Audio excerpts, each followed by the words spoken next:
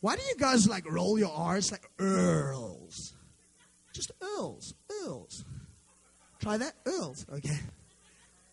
So there Jesus is at Earls. He's just booked a table for 10. Think about it. He's booked a table for 10 people. Yes, Mr. Jesus. Your table is ready, sir. Won't you come through, please? Sits down. His first guest arrives. 2 guests.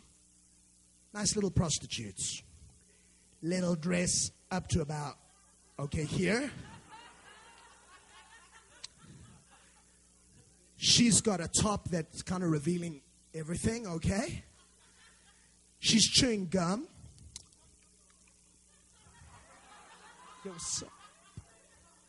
She's like giving out cards, you know what I'm saying? It's all the waiters. See you later, dude. Excuse me, who are you here to see? We're here to see Jesus. I'm sorry, I don't think Jesus wants to be with you. I mean, look at you. And Jesus quickly pipes up and he goes, no, they're with me. They're with me. Aren't you like a pastor, dude? Aren't you like a religious dude? Like, don't you preach like the Bible thing? Yeah, that's right. They're with me. Well, if they come, the little prozzies come.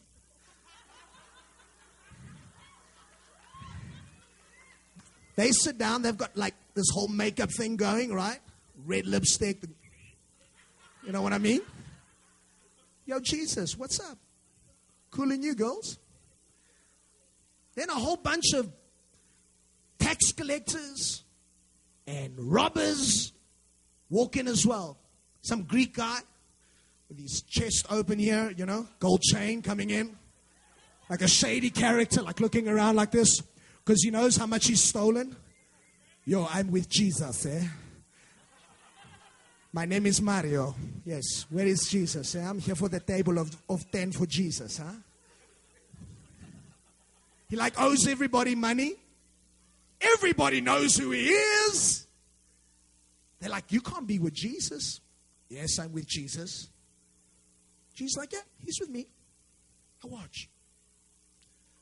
In walks the whole pastor entourage. And then they walk with their big ties and the big Bibles, big enough to like choke something or whatever it is, or kill you, right? Oh, hallelujah, brother. Praise the Lord. God is good. Woo! Yeah. They've just had an amazing meeting. And they see Jesus hanging out with the prozzies, with Greek Mario, and everybody else. They look at his disciples and they're like, brother, how could this be possible? Who are these people hanging around with the master? Jesus stands up. He doesn't even do it secretly. The Bible says he shot right back. He looked at them and he said, those who are sick need a doctor, not those who are well. Look at me. Let me tell you why you're here. To have an open house. A house that says, I don't care if you're a prostitute. I don't care if you're just a normal dude. I don't care if you're Mario. Our house is open, man. And let me tell you something. Well, we're just afraid that sin will come into the house then. Listen, dude, that's the whole point. Hello? That's the point. Because Jesus is able to change anybody, anything. That is why he died on the cross of Calvary. That's why he died. That's the whole point. That's why the church is here. That's the reason. That's the reason. John chapter 3 and verse 17 says, God didn't go to all the trouble of sending his son merely to point out an accusing finger. You sinner. Telling the world how bad it was. Listen, I love this. Because I can relate to this. He came to help. To put the world right again. Wow. So many times I see the church point the finger. You're bad. Change your ways.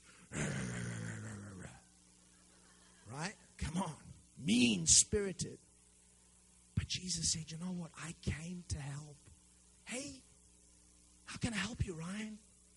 Hey, how can I help you, Brad? How can I help you? How can I make it right again? Before Jesus gets crucified, he comes, kneels down, pulls out a basin of water, and he starts washing the disciples' feet. The highest act of humility that Christ the Savior will get on his knees and wash stinking feet. Jesus is still washing the feet of the world today. And then he looked at his disciples and he said, go and do likewise. Amen? Are you listening to me tonight? Let me tell you why you're here. You're here to know the Savior and make the Savior known. Amen? I want to read you, and I'm going to draw it to a close. I've got like 100 other pages to go. Can we go till about 12? Is that all right? Some of you are like, yeah, sure. We love your message, but hey, that's like way enough. Okay. All right. I'd like to read you an email that I took out of a book that I read recently. And this email was sent to the pastor of that church. The church is called Gateway in the United States. How would you respond to an email like this to all the pastors in the house? Okay, here goes. Hello. Hello. She writes, I met you last Sunday. She's talking to the pastor now in an email. A friend of mine invited me to Gateway. I have to confess, church was the last place I ever wanted to go.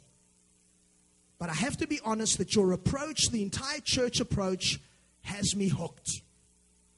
Hooked on Christ. I really never thought I'd say that. I'm trying to do things to learn to bring me closer to Christ and to be more open and less judgmental towards organized religion. But now I'm afraid.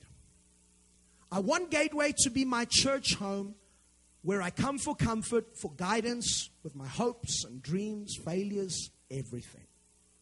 What initially got me to attend was the philosophy, come as you are. But you see, I am a lesbian. I'm in love with another woman, and we will spend the rest of our lives together. This may not seem like a big deal, but I have Christian family who oppose our relationship to the nth degree. So my question is, are we welcome and supported within Gateway? I guess what I need is some assurance from you or Ted, the assistant pastor, that I'm not going to hell because I'm in love with a woman. Lost sheep trying to find my way. Okay, hold the boat, stop the train. How do you deal with it? Listen to me, folks. We live in the 21st century, and we're going to have to deal with stuff like this.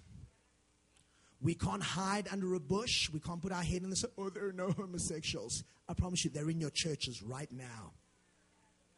There are no lesbians. They're in your churches right now. Right now. And my question is this. What do you tell Samantha? Do you tell her that she's uniquely unable to receive the grace of God?